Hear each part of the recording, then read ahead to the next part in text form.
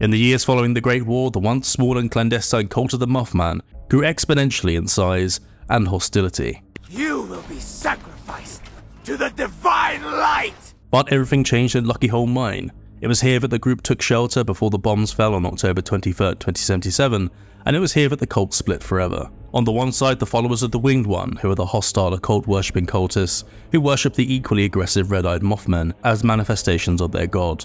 But they also worship something else too. On the other, the Enlightened, followers of the singular purple-eyed wise Mothman, are being credited with sharing cosmic wisdom. They like to get high on its moth dust every equinox. Enter into my lungs, pretty dust! But their conflict with each other extends far outside of Appalachia. A past conflict called the Crusade of Light once took place, and with the Enlightened's church called the Lantern a pilgrimage away, ghouls now filling the cult's ranks, and new members even being born into the cult itself, it would seem that the cult of the Mothman is very stable and far bigger than we could have imagined.